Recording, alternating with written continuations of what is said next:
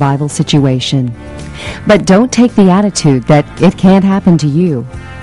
Being prepared will increase your confidence, and it could save your life. If you're not sure about what you need or what to do, take the time to learn. There are excellent resources available on survival techniques.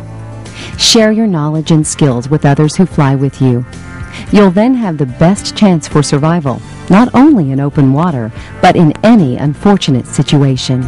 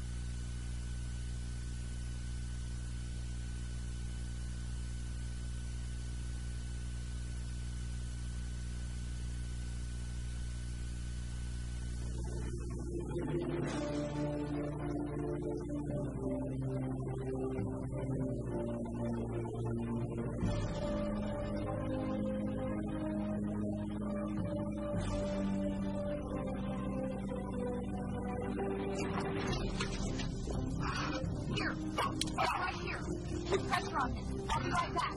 Everything's going to be okay.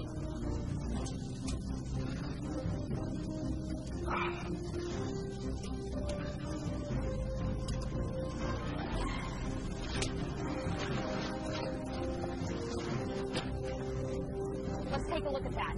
Is it bad? Am I hurt bad? No, we just need to get it under control. What do you mean get it under control? Well, blood loss from a wound can be controlled by applying direct pressure to the wound. That's the first thing we need to do. Take a clean pad if we have it and press it firmly against the wound and hold it there until it is controlled. Is this all I need to do to get the bleeding to stop? But direct pressure doesn't work and you can't reach the wound. Try to apply pressure between the wound and the heart. Major arteries run very close to the skin surface at several points in your body.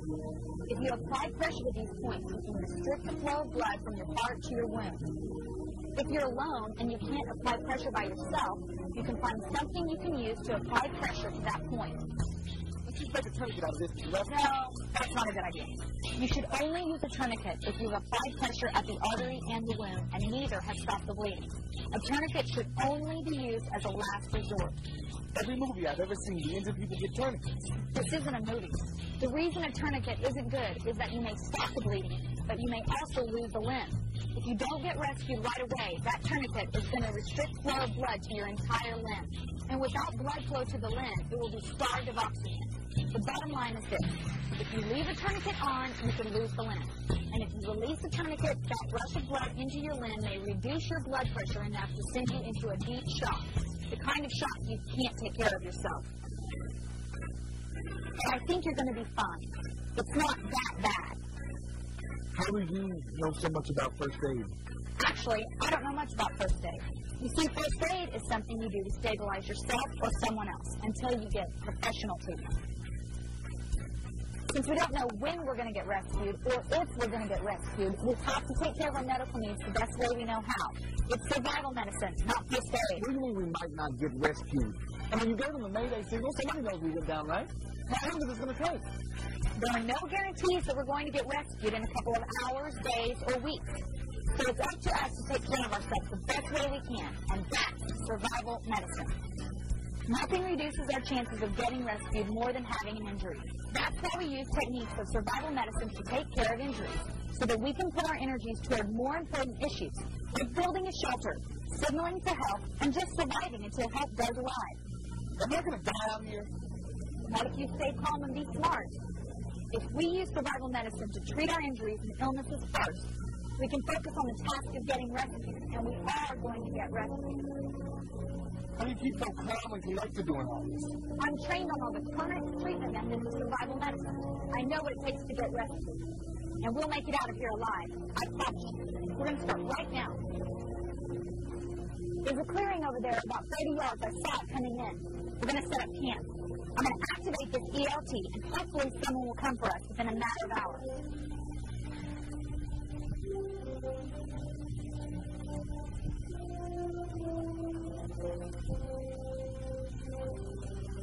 Hold it. Are you okay? You didn't hurt your foot when we landed, did you? Nah, just a few blisters I got running around the lake this weekend. And these shoes aren't helping. In a survival situation, it's important that we take care of something like that right away. Let's take a look at those blisters. Blisters can cause you a lot of grief if you don't take care of them right away. If you feel your sock or shoe rubbing, you need to stop and take care of that problem immediately. Hand me that stick so I can pop this thing open. Oh, no way. You don't want to drain the fluid. You see, your body creates blisters as a protective reaction over an injury. For this reason, you need to leave the blisters intact. So just protect them with a clean bandage. You definitely want to take care of your feet. You want to make sure that you keep them dry, even if that means stopping what you're doing and airing them out every now and then. Not only are your feet prone to blisters from walking, but you need to be careful of getting blisters on your hands, too.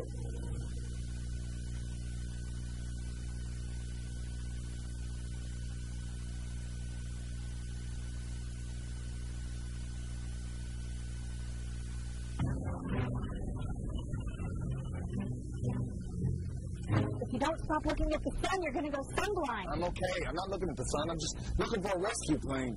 You may not realize it now, but sunblindness can sneak up on you.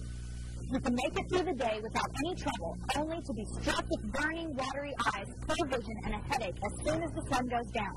When you feel these symptoms, it's too late. You can expect an entire day of painful eyes, or even blindness. And then all you can do to protect your eyes from further exposure is to lightly bandage them or stay in your shelter with your eyes shut. You could probably put something cold on them and make them feel better. And my point is, sun blindness will ruin your day. You need all of your senses to get rescued. Otherwise, you're going to sell yourself short. If you're spinning right now, you need to stop looking at the sun. Well, what happens when it's super bright out here and we don't have any sunglasses? You take a piece of heavy cloth, thin bark, or even a bit of aluminum foil. You just cut or tear a piece about 1.5 inches wide by 6 inches long and out. Out of that, you cut narrow, horizontal slits so they will be centered over each eye. Then you tie the strip over your eyes like a mask.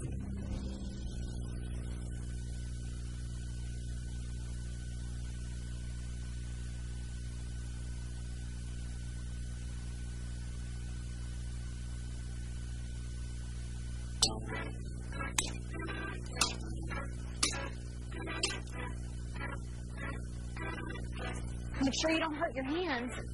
If your hands get injured, just either stop or use a different grip or just rest a while. You don't want to give yourself blisters. Ooh, I don't like bees.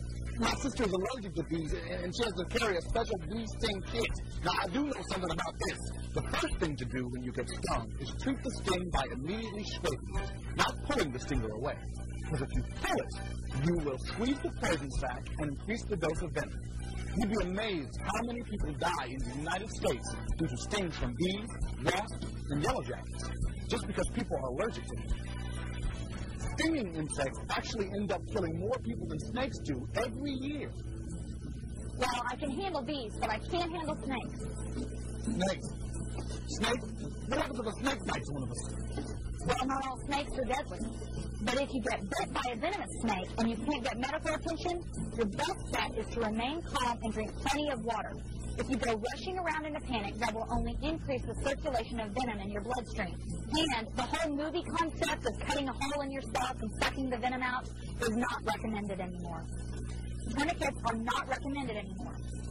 But we don't have to worry about that because no one's going to get bit by a snake. What about lizards? Actually, the only venomous lizards you need to worry about are the two species that are found in the North American desert, the Gila monster and the Mexican beaded lizard. And both of those are relatively sluggish and non-aggressive. You're not going to get bit as long as you look where you put your hands and feet. And if you do get bitten, just react the same as if it was a snake bite. Don't panic and drink lots of fluids. What happens if I'm bit by a spider or a scorpion? Then what? All spiders and scorpions are poisonous to a certain degree. but it would be pretty uncommon for someone to die from these bites. The only spiders that could really hurt you are the black widow and brown recluse. But again, you're not going to get bitten by these if you just play it smart and stay away from places where these creatures might be.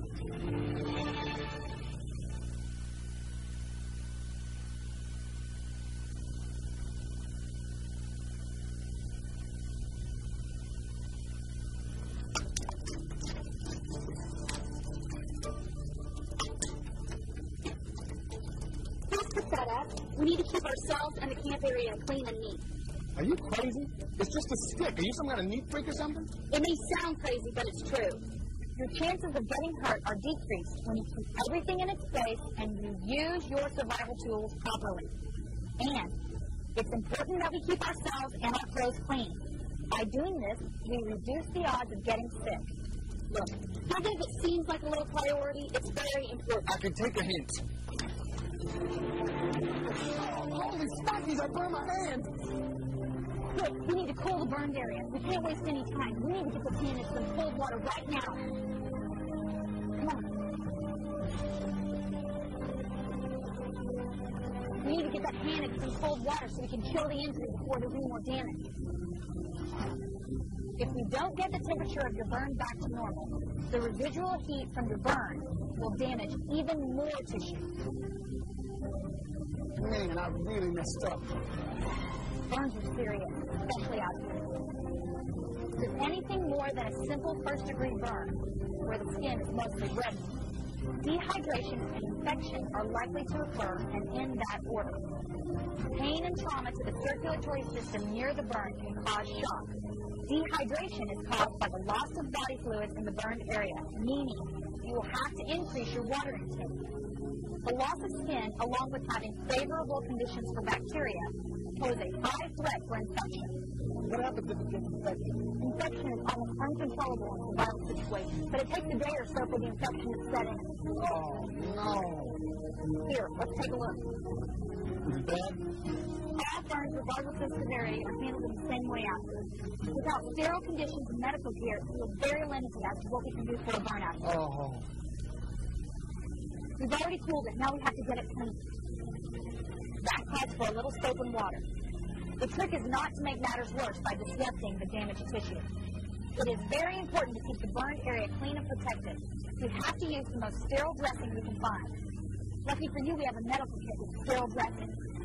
Otherwise, we would be trying to boil some of our clothes to use as bandages. Oh, this really hurts. Am I going to be okay? Drainage is going to be a problem you have to deal with. But you're lucky this time. The burn isn't all that bad. Now listen, you're going to have to pay attention to me and remember what I tell you. It's life or death out here, and everything you do is going to impact our survival. So if you want to live, you're going to have to get smart in a hurry. There are no second chances out here. Right. I'm sorry. Feels like you have a slight fever. Now I'm getting sick. Fever is simply a symptom of another problem, maybe even dehydration. In your case, it's a symptom of your burn. So there's nothing to worry about? I didn't say that. A fever can be a problem. So what can we do for it? The best thing we can do for it is to take aspirin according to the directions and drink plenty of water. Here, take these.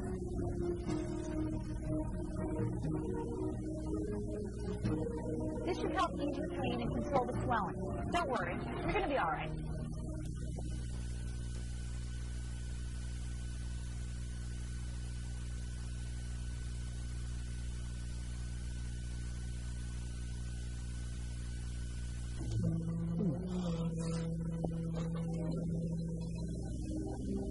Is everything all right?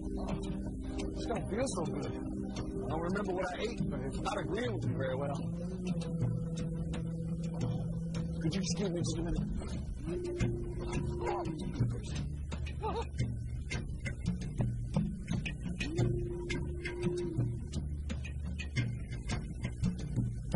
No, don't come over here. Oh, please go away. Oh, man, this is so embarrassing. Don't be embarrassed. Diarrhea is common in these situations. It can be caused by tension, eating unfamiliar foods, or intestinal infection from contaminated water. But believe me, I understand it's uncomfortable. It can keep you in those bushes all day long. But